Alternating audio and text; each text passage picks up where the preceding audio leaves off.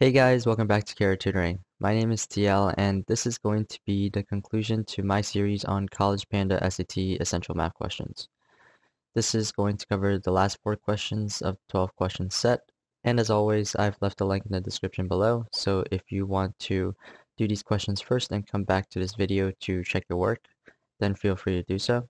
Also, I've left a link in the description for Tutoring, so if you're interested in receiving free tutoring for SAT, ACT, AP, IB, A-levels, and general high school topics, then feel free to sign up using the link in the description, and we'll check your eligibility.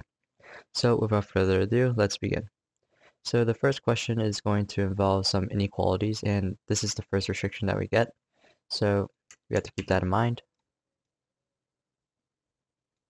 And second, we have the second expression that is equal to or greater than or equal to 9. And they're asking us to find the least possible value of b. So the first thing we do is we have to set the second inequality equal to 9, just because that's going to be the least possible value of the second expression. So let's do that now. A plus b squared minus a minus b squared is equal to 9. Now what we want to do is FOIL this. So whenever we have some algebraic expression squared, we just write it out twice and distribute. So a plus b, and then we distribute, so multiply the first term and the first term, so a squared, and then the second term, but I'll just simplify it, so it's going to be 2ab plus b squared, and then we do the same thing for the other side, so it's going to be minus this entire term, which is going to be a squared minus 2ab plus b squared. So one thing we do now is we distribute a negative, since we're subtracting, so we can actually cross out these and these terms, because we're going to be subtracting.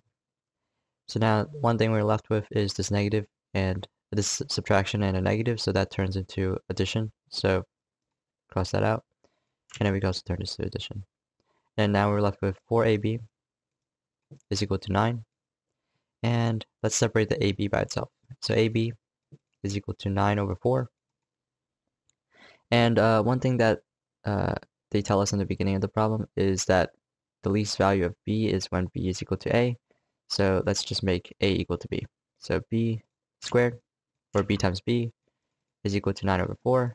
And you just take the square root of both sides. So b is equal to the rad 9 over rad 4. B is equal to 3 over 2. And that's going to be our final answer. Next is going to involve some trigonometry. This is one specific property that involves sine and cosine. Since they're co-functions of each other, we should know that sine of x is equal to cosine 90 minus x. So if these are the same, then if sine of a is equal to cosine of b, then we already know that this expression and this expression must add up to 90. So let's do that now.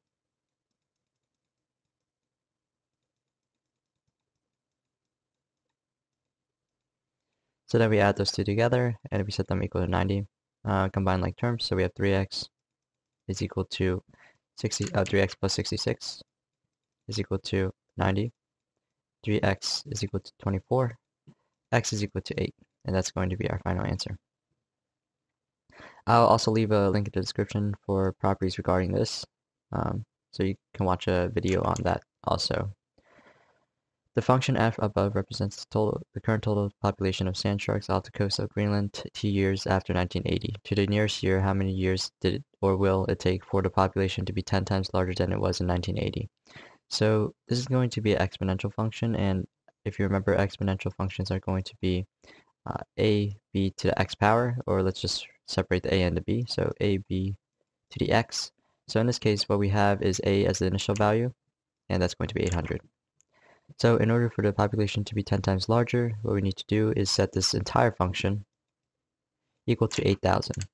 Just because 800 is the initial value, so we just multiply by 10. So 8,000 is equal to 800 times 1,000 t to 27. So now let's divide that, and then we get 10 is equal to 10,000 t over 27. And then we can also rewrite 1000 as 10 to the third power, so let's just do that. 10 is equal to 10, 3t 27. And now we should just simplify this fraction. 10 is equal to 10 t over 9. And what value of t is going to give us 10? That's just going to be 9. And that's going to be our final answer.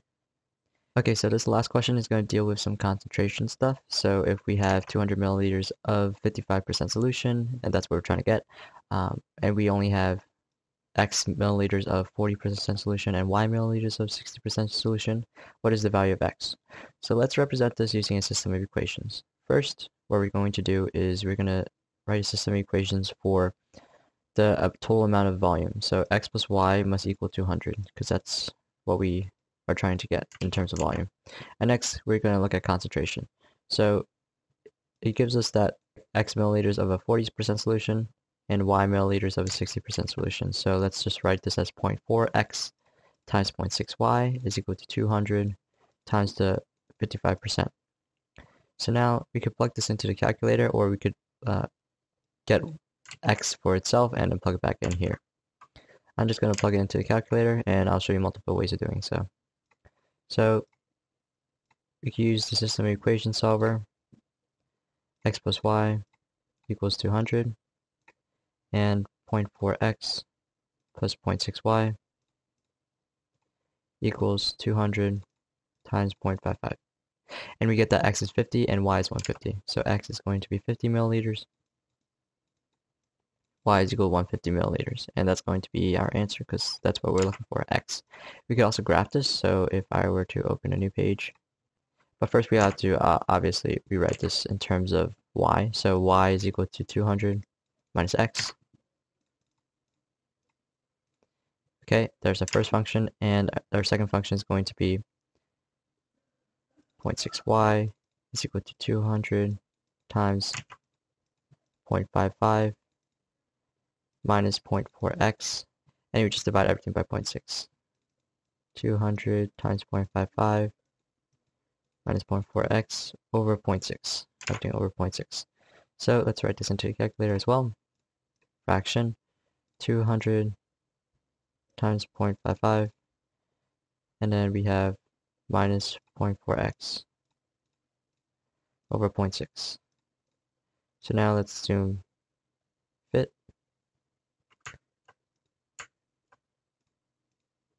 And zoom out.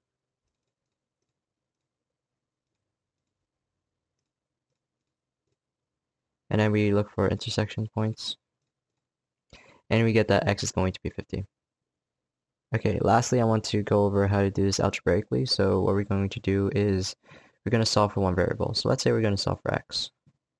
So x is going to be 200 minus y. And then we just plug it in. So 0.4 times 200 minus y plus 0.6y is equal to 200 times 0.55.